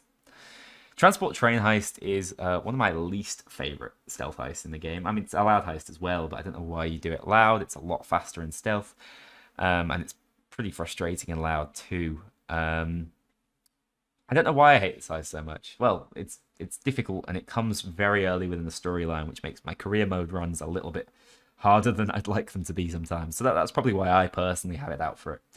But I don't think it's just that. It's a funny one. Like, this was released within the Armored Transport package as like a secret heist. This was not meant to be accessed unless you found some secret documents within the regular Armored Transports. So it kind of functions as such. And I think it would be fine as a standalone heist if, even as a loud heist, if it was just a case of grabbing the turret parts, getting the ammunition, but there was another way to move all the ammunition at once. Instead, on harder difficulties, you have to move 20 bags of ammunition. At release, those bags even exploded just to make life worse. Nowadays, that's not an issue, but it's still just bag after bag after bag. And then if a cop spots you 15, 20 minutes into bag moving, unlucky, you go in loud or you're starting again.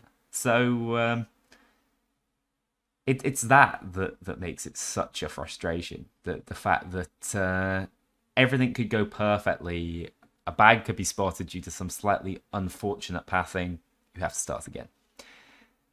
I don't think it's that bad of a heist, but I dislike it quite intensely. Just below, I'm going to move this safe house heist just one up, because I hate the bomb dockyard and I don't hate the safe house raid. This is just me being honest and saying this is not a bad heist and this is not a bad heist. I just have personal issues with them. The transport heists, though, are pretty good. They're quintessential B-tier, loud fun houses again. Like, there's not much to it from an objective standpoint. It's just a case of drilling or using C4 and then the saw, or lockpicking your way in. So there are sort of different approaches for different builds. But I think, once again, these are heists. It's a little bit like Force Stores. These are the heists that are probably the biggest inspiration when it comes to creating multiplayer maps. They're well designed with lots of cover, and that's why we see them within Payday Crime War. So yeah, transport heists, well designed, kept them simple. What looks now to me like quite a simple DLC actually had quite a lot to it at release. Armored Transport, not bad. Ukrainian Job, I mean, it just has to sit by Jewelry Store, right? They're basically the same heist, except this one is a big C4 rusher. You do it on harder difficulties quite easily as a nice experience spike towards the start of an infamy, I suppose. The objectives are quite different. I think Ukrainian Job teaches you a different lesson to Jewelry Store, and it has that little bit of additional complexity with the with things like the metal detector. So if you want to do a traditional stealth heist on Ukrainian Job, it's just that bit more interesting. Oh, and there's a camera guard as well. So yeah, Ukrainian Job just edges out Jewelry Store. The Ukrainian Prisoner Heist, one of the more recent releases, completely slept on. Yet another of the recent DLC campaigns that make it to S tier. This heist is brilliant. I can't stress enough how good this heist is. In stealth, it's maybe a little too easy. There we go. I think I've got my only criticism out the way. But except for that, outside of the fact it's a little easy, in stealth it's still loads of fun. It's great to move across this absolutely massive heist map, while you're actually, in a sense, you're escorting someone, but it's not so frustrating because it's not an escort like we're used to on things like Green Bridge. Um, and every objective is kind of fascinating. There's a load of choice. You can choose to go left or right twice, which means there are sort of 4 different approaches to each time you go through the heist, depending on how you mix and match. Then there's a lot of randomization early on as well.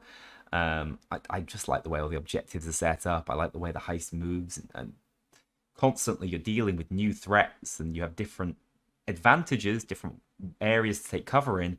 It's just such a dynamic heist. That's probably the best word for it, both in loud and stealth. Loud is much harder than stealth, and is my preferred way of playing it. It's a tough loud heist, actually, because it's quite open, because the map stretches on. And especially at the end, when you're trying to actually flee with Vlad, there is a ton of resistance, which is exactly what you'd expect, right? Here comes the choppers. Here come the snipers. That's where I don't mind the difficulty suddenly spiking.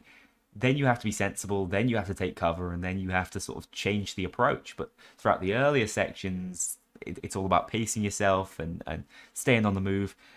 I can obviously just wax lyrical about this heist all day. I need to move on because we're like well over an hour into this. But what I will also mention is that this heist didn't seem to do a whole lot with the story, but it actually took the story of the City of Gold and maybe the entire sort of post-game DLC's narrative a lot further than you realize, because Vlad has some insanely revealing lines. He talks a lot about Harudin. He talks about a lot about the groups that might be after the Payday gang. And I think this is important information. And I think if you don't play the Ukrainian prisoner heist and you don't listen to these things, you're missing out on some of the best story beats within Payday 2's recent releases. So please give the Ukrainian prisoner heist a go. I'm not necessarily saying you need to buy the DLC. Just hop on and play it with a friend or with randoms who are hosting a lobby. Such a good heist. Undercover is another classic. It falls right up next to Panic Room and Counterfeit. I think I'll put it just below Counterfeit. Find the snipers in Undercover just that little bit more irritating. But this is the definition of a classic heist, I would say. Everything about it feels a little bit old-fashioned and maybe a little bit janky at times. It's another example of having to escort someone, fortunately, quite briefly. But we actually interrogate them in a pretty violent fashion, which is kind of unique, I suppose. I'm not saying that I want more heists where I can punch random like civilians in the face, but it is something worth thinking about. I find it a little bit frustrating when the power gets pulled on this heist. It's often so hard to find where the power is to defend it until it gets pulled, but that's such a minor gripe. It is a little bit bland and brown, and it's mainly indoors. A little bit like a No Mercy, but with snipers that shoot you through the window. So it isn't the most pretty heist, but I think from an objective standpoint and predominantly from a gameplay standpoint, it really holds its own and works well within Payday 2. Next up, we have Watch Dogs. I'm sorry, my throat is on its way out. Watch Dogs is another a classic heist. Not that it actually came from Payday the Heist, but it's a classic in that this was one of the beta heists. But it's not aged overly well, and I think I'm too kind to them. Like this heist is a bag moving simulator on 2 pretty cool areas. But there's just nothing. There's nothing special about Watch Dogs these days. It's been pretty much outdone by almost every other heist. So whilst you might love it for the nostalgia factor, and it's not a bad heist by any means, I'd rather play everything else that's above it, above Watch Dogs. I truly believe that, which feels sad to say because Watch Dogs is so iconic and is such a classic within Payday 2. I can't go too deep on it because the gameplay is so basic. You're just moving bags, throwing bags into a boat on day 2. I like that it's dark sometimes, and sometimes it isn't. What else do I like? On higher difficulties, they do make it a little harder. You can't necessarily get inside the warehouse. That's kind of cool variation changes, but I don't think it's enough to push it up the tier list, sadly. Okay, let's quickly talk about the White House, because sadly, it's not the best heist ever added to Payday 2, as I think a lot of us wanted it to be. It is the culmination of all of the Payday story until we got the post-game DLCs. And it gets a lot of it very right, I think. Of course, it is it contains the secret, which is the culmination of one of the largest ARGs within video games, one of the best ARGs, at least in my slightly biased opinion, within video games. The secret itself is cinematically wonderful. It's huge for the story. It gives us the true secret ending. It's so important for Payday 2's story. But it's not that much fun to do, unless you're the one initially solving it. If you were the one solving it, or you chose to not research it at all and successfully completed the secret, first of all, incredible work. Secondly, I imagine that was immensely satisfying and you enjoyed it. But if you did it off the back of someone else's work, you were cross-referencing constantly, it's tedious in many ways. It's just tedious. Satisfying, but tedious. So that doesn't give it as many bonus points. It doesn't push it into S tier as it might have had they made a slightly more fun mini-game to finish things off. As a regular heist, though, the White House really does its job well.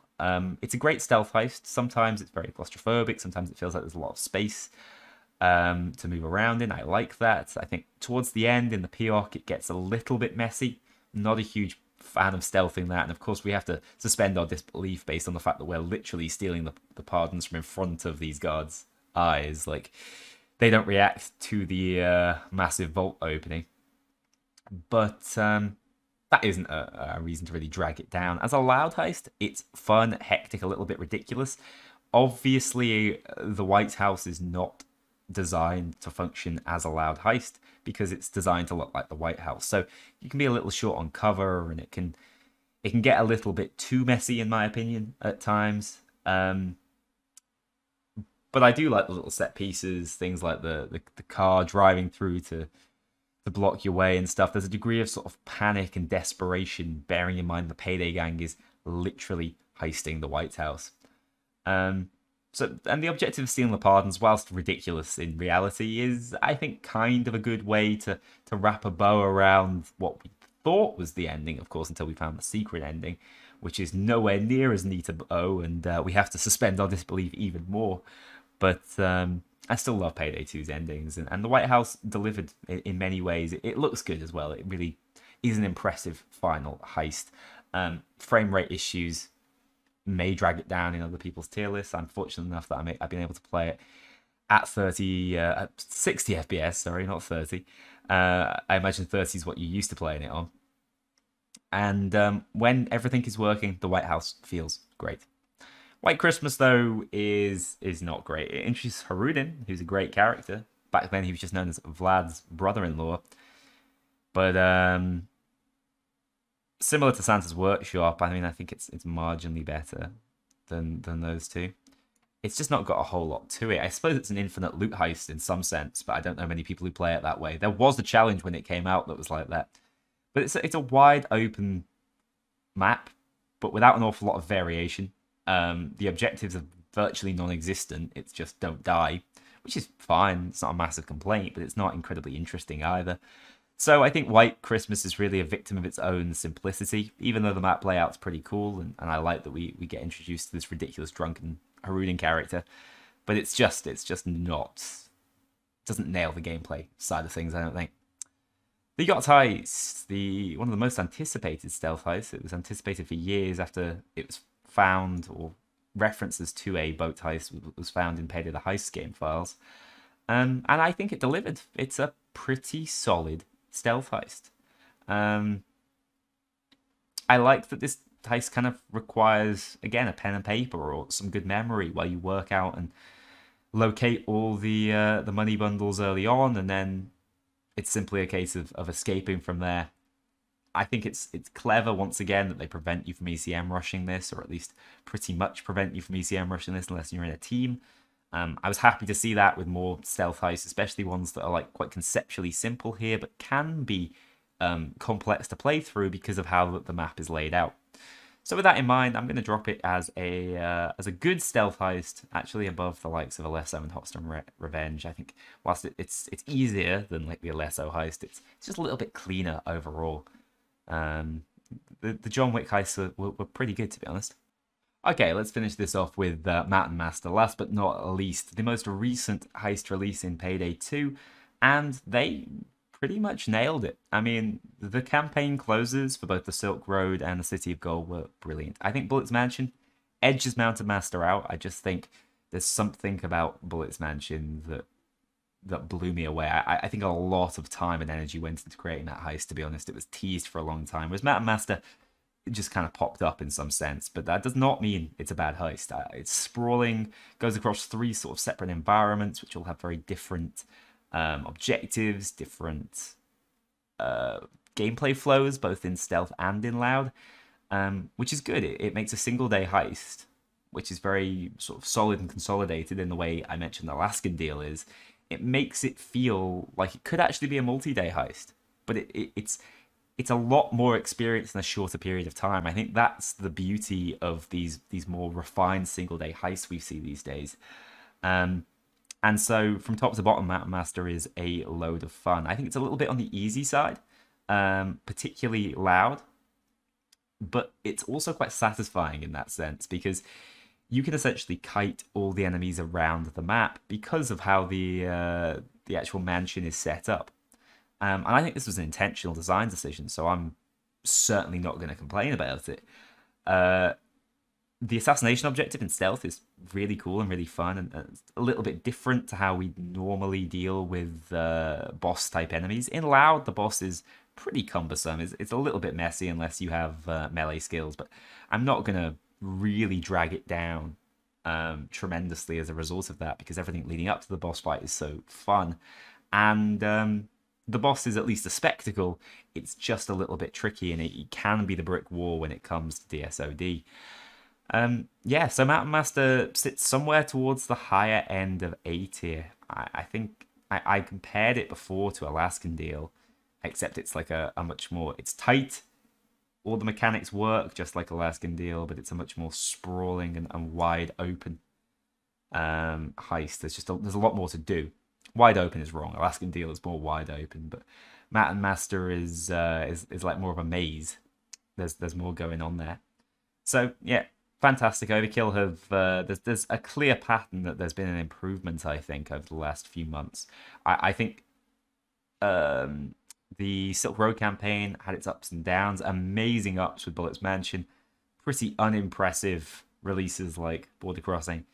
But overall, the quality has just been really very solid with Ukrainian Prisoner, with the Dragon Heist, with Mountain Master, and of course Black Cat. They're all towards the top end, be at the lowest, which is super impressive. So here you can see my completed tier list. It took me a very long time to do this. I appreciate your patience, especially if you've sat around for the entire thing. Tiering heists is surprisingly difficult, and I always like to follow up with my reasoning behind things. You know, something isn't just an A tier because Kknowley thinks it's fun. There's always a greater reason behind it, and so I've tried to do that for every single heist, and that's why it's taken so long. Hopefully this was fun to sort of sit back and listen to whilst doing literally anything else. Thank you so much for watching this video, ladies and gents. I'm going to hand you over to Kknowley for one quick word from the sponsor. You know who it is. As you may know by now, I have a continued partnership with Apex Gaming PCs, and within that partnership, I have my own line of gaming PCs designed specifically with Payday 2 in mind. Payday, of course, is a game that drops a fair few more frames than it probably should, considering its age. This is also a decent purchase if you're considering future-proofing yourself with Payday 3 coming out in 2023. So check them out from the link in the description. Thanks once again. I'll see you all very soon.